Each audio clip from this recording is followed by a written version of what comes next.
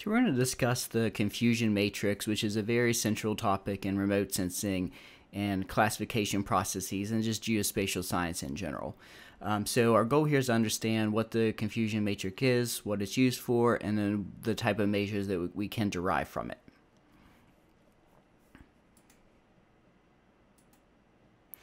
Alright, so here's an example confusion matrix with multiple classes.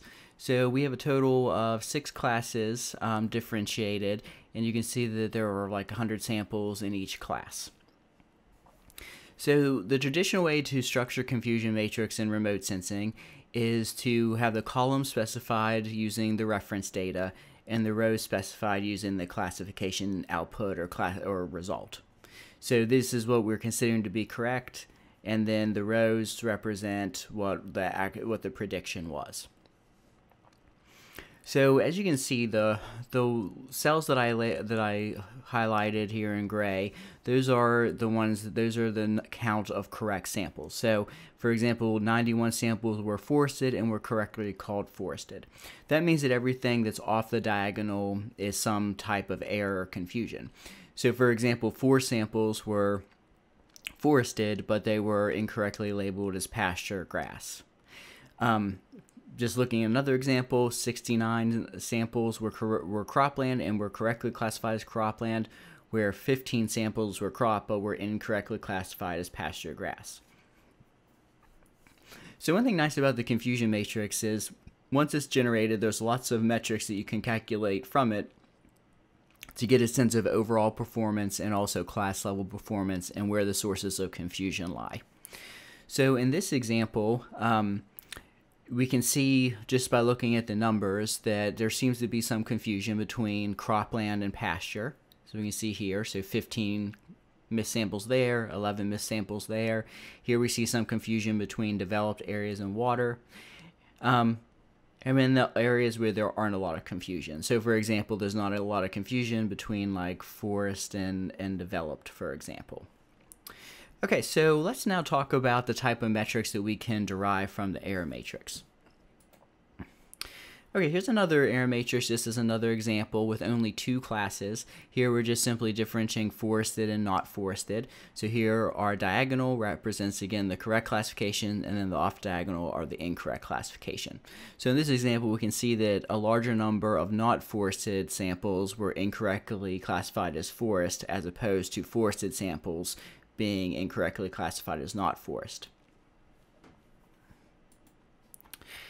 Okay, so from the confusion matrix, you can generate a measure of overall accuracy, which is just simply the number of samples correctly classified divided by the sum of the entire table. So just go back a few slides here. So you would effectively take this diagonal, sum all those up, and then divide by the sum of the entire table. So that's the overall accuracy, but unfortunately that doesn't give us a lot of information about class level accuracy. So like what classes are being mapped well or not mapped well, and which classes are being confused. So we can also calculate class level accuracies, but there are 2 kind of broad types. There are users' accuracies and producers' accuracies. Okay, so user's accuracy represents 1 minus commission error, whereas producer's accuracy represents 1 minus omission error. And you can see some definitions for those 2 there. To be honest, I don't like these terms. I think they're confusing. I think it would make more sense just to call this like omission error, commission error, or something. But that's the terms that have been adopted. So effectively, these are calculated by either comparison down the row or across the column. So in this table, for example, we can see that the producer's accuracies are calculated here at the bottom of each column, and the user's accuracy are calculated across the row. So remember that producer's accuracy is a measure of omission error. So all these samples outside of the diagonal were supposed to be forested, but they were omitted from the forest class. So again, omission error. In contrast, these samples were incorrectly included in the forest class, so that's commission error. So user's accuracy is related to commission errors, and producer's accuracy is related to omission error. Okay. Another metric that you can calculate from the confusion matrix is the kappa statistic, which is also known as Cohen's kappa, k-hat, kappa. The idea here is to adjust for random chance agreement. So, for example, if you have a landscape that's 90% forested, you could call the entire area forest and be 90% accurate, but that would not be a very useful classification. So, taking into account random chance agreement is a way to potentially deal with that.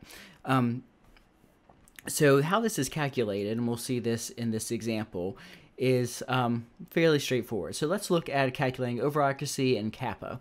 So overall accuracy, again, you're just taking the sum of the diagonal and dividing by the sum of the total. So this table, these are the corrects, and then there's 600 samples, so we get a proportion of 0.828 or a percentage of 82.8%.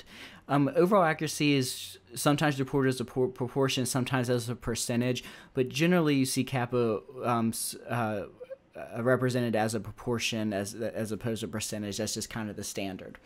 So how kappa is calculated is you take the number of correct and multiply by the number of samples, and then you subtract from that a factor.